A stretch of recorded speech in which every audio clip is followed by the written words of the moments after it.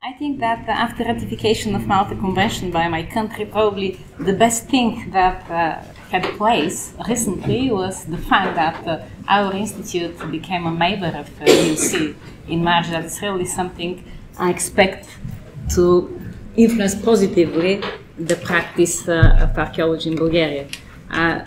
In order to not demonstrate a kind of ignorance, I quickly read Article 4 and 9 of the Malta Convention, and I can say that there is no problem with implementation of 4, but as for the 9, and to make our stuff really most accepted, popular, and causa for people, we have many things to do in the future.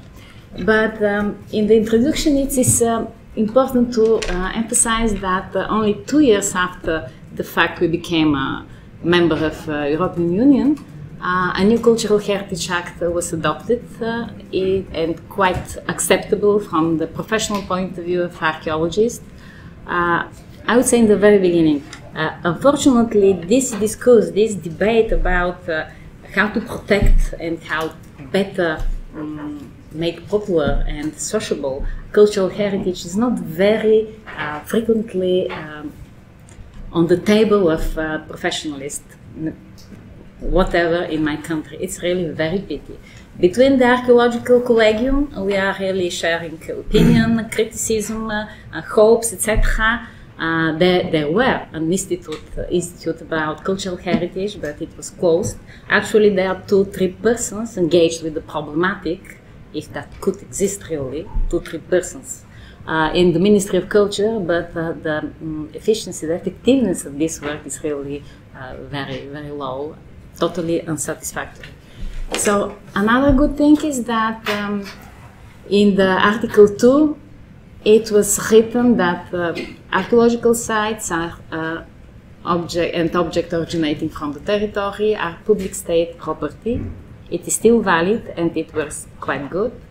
And that the resource needed for rescue fieldwork should be provided by the contracting authority. It is still valid, and for the moment it's working, but with a kind of bad symptoms. First time about the so-called preliminary archaeology, preventive archaeology, etc., we started to do, not even to articulate as such, in 2004, when I was invited by KD, as usual, by Jean-Paul Demoule in Lyon conference of EAA, to present the beginning of contract between the Archaeological Institute, because our institute is the methodological center. Someone can say it's a, let's say, some kind of remain from the communist era with the monopoly of the state of one institute, etc. But believe me, it is practice that is really quite good, and we have not any objection about that till now. We have not objection even of another institutions, authorities, which are dealing with archaeological problematic.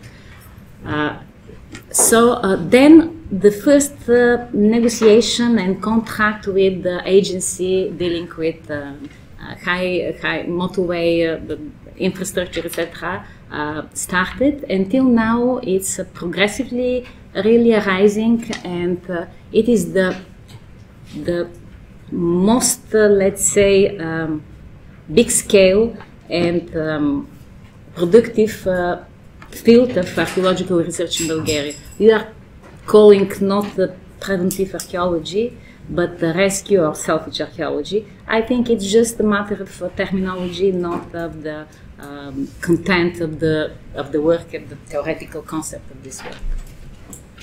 What was very positive, it is that we have opportunity to make a survey in a big scale. We have a particular program called Archaeological Map of Bulgaria with really very extensive survey, marking, fixing, documenting with details the promising spots of territory in Bulgaria where the archaeological trench excavation or bigger scale excavation are really needed.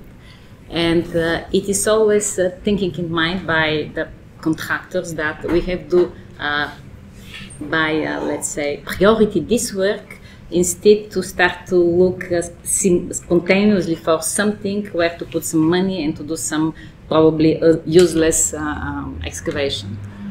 And regulation on conducting archaeological field work is a quite big document created with the efficient help and really big help of and efforts by archaeologists, professionalists, and it's a inscription with the minor details about how archaeological works, different kind of, should be done, how the documentation should be prepared, how and who is allowed to apply for a permit for excavation, all kind of condition, prescription, etc. And I think, in my view, it was one of the biggest success of our collegium of archaeologists, because till now everything is really in a good format, and because it was a discussion about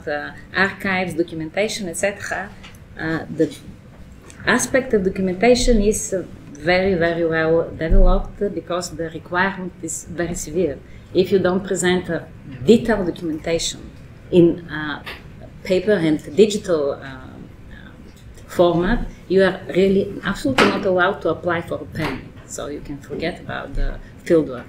And every year we have so-called report session. It's a huge meetings of archaeologists where everyone report in detail, again with documentation, PowerPoint, somehow interpretation of what as fieldwork in situ, and this scientific committee of archaeology should approve and accept the work. If not, the work will be stopped.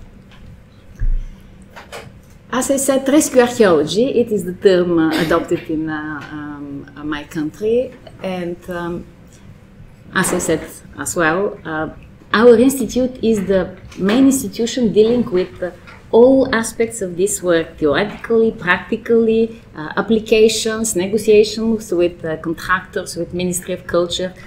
In several cases, Ministry of Culture start to be willing to mediate in this process, but I don't think it's efficient function. But at least we have not still, or not yet, the big problems with Ministry of Culture. The problems are on the other level with Development Led partners.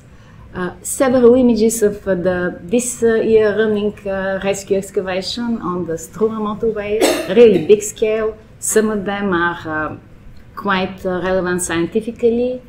Some of them succeed to catch the attention of the public, and even we had a kind of, without precedent till now, very large scale movement of population in the region where the excavation were, in order to prevent the archaeological site and the people. It is just the people from the region who climbed to make a kind of in situ museum, or somehow to conserve, to restore, and to offer for the future generation the finds made by archaeologists.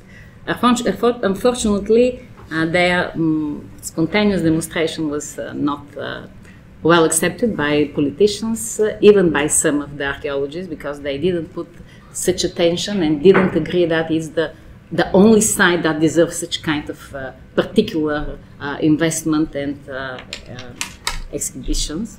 So it was just as a kind of example that some unknown way the community, the society could become very engaged with the kind of work linked with archaeological excavations.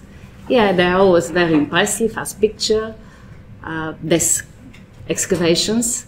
What is unfortunately the big unsatisfactory side is that it is totally impossible to exhaust all this territory in the aspect of very careful archaeological stratigraphic excavation, documentation, and interpretation. Some of this huge territory could be done properly, but some is not possible to be finished, and we are just satisfied to fix the archaeological structure, etc., to put some notes, some preliminary comments, without opportunity to achieve stratigraphically, properly, the archaeological excavation on such huge infrastructural projects.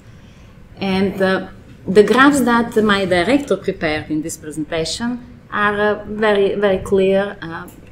It's not necessary for me to animate them, but as you see, there is a more or less balanced quantity of excavation in Bulgaria in the last decade. Territorially, it's not in a necessary equilibrium, but it's not necessary to be, by the way. There is always territory a little bit advanced and other a little bit late. But more or less, we keep to push the work in all regions of country. You see, it's a little bit more interesting. In some years, regular excavations predominated. That is, from present date the point of view, it's even curious for myself, because what I remember from the last decades, it's a prevalence of the rescue excavations totally, as financial resource, as a scale, as effect, post-excavation, post-field effect, as if you want perspective, and so on. It is interesting because, to be frank, it's from time to time you hear a kind of voices claiming for, okay, archaeological institute contain, let's say, the core of the professionals in archaeology, but there are museums, there are university, etc. But let's tell you that in very few universities in Bulgaria, in spite of the fact that there are huge amount, but I mean just a real, normal, adequate, scientifically based university, there are very few archaeologists.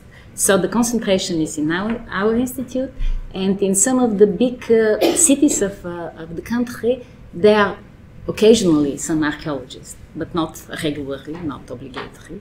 So this prevalence of blue is not just because the institute would like to be a monopolist, to act as monopolist, and to make this balance in the relationship with other colleagues. It is just the reality.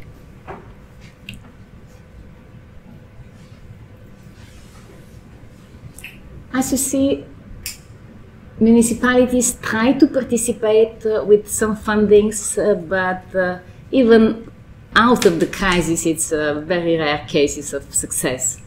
And that is the state, till now, that is really keeping to provide necessary, probably existence minimum, but necessary for carrying out every single year some kind of excavation money. And foreign, as we see, international so-called projects or program, etc., is negligible. That is a little bit sad, and we have to pay attention more of that. My colleagues, me, etc. And yeah, last year the state is really remarkably generous. I don't know if it is a tendency or a kind of political conjuncture, and you can expect some bad news in the future, but till now the dialogue is okay. The state is prevailing, definitely. The private money are not very much. It's in contrast with the private appetite about making archaeology a kind of hobby business and collections for the new rich people.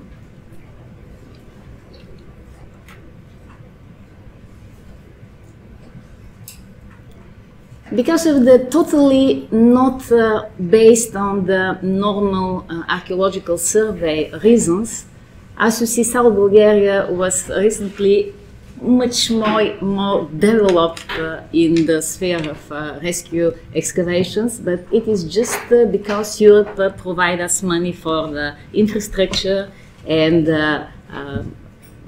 regions to whom was really offered this money is in South Bulgaria. There are some plans to start to do something more extensively in the northern part of the country, but it is still a kind in the sphere of, let's say, wishes and perspectives.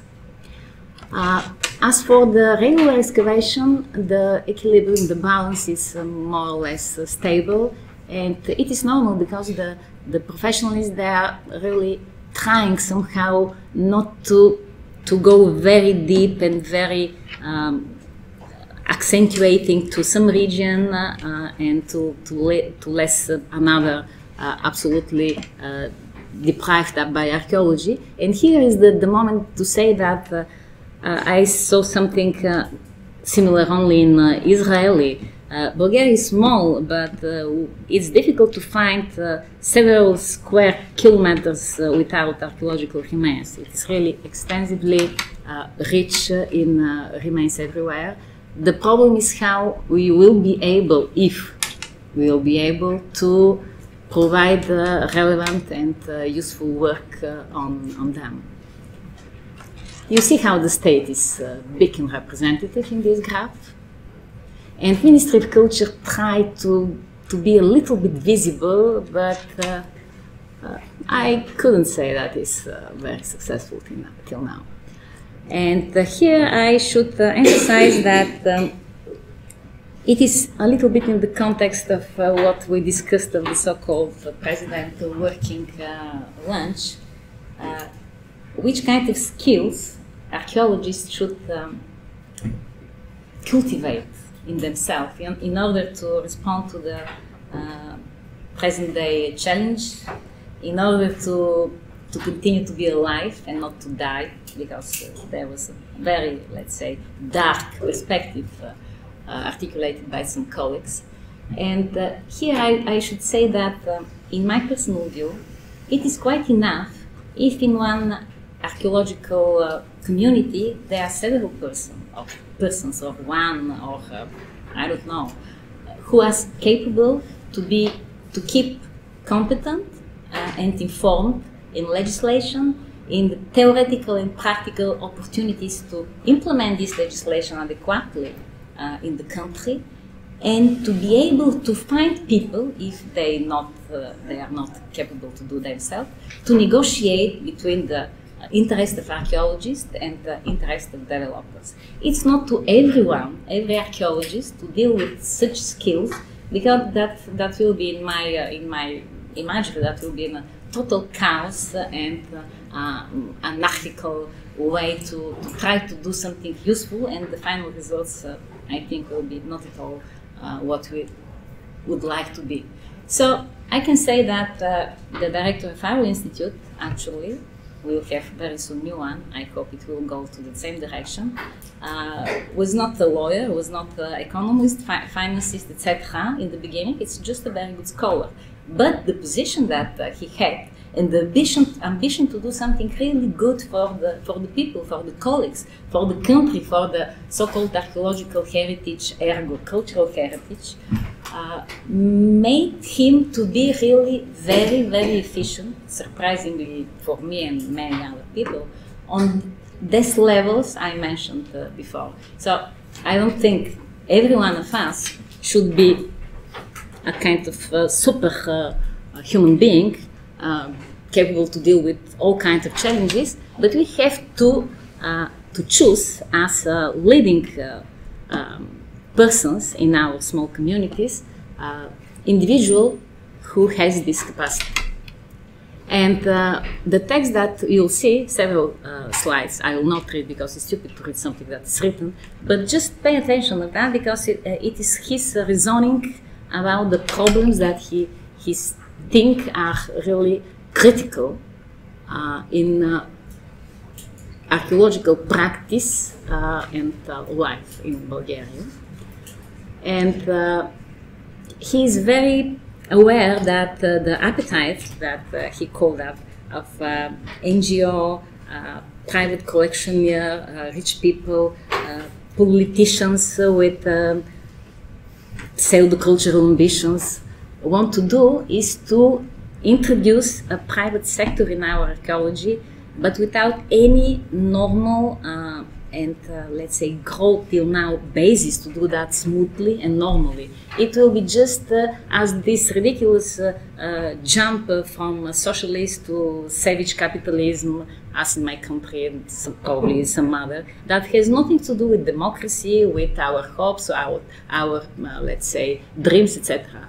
So me personally, I'm skeptical as well. It's not because I'm in solidarity with my director, but what we have now as a monopoly of the state on everything that is in the field of archaeology, in the field and in the laboratory and in the scientific audience, I think it's something that is really still working and at least preventing a brutal introduction of interests that for sure will not be harmonious in the with the interest of the professional archaeology.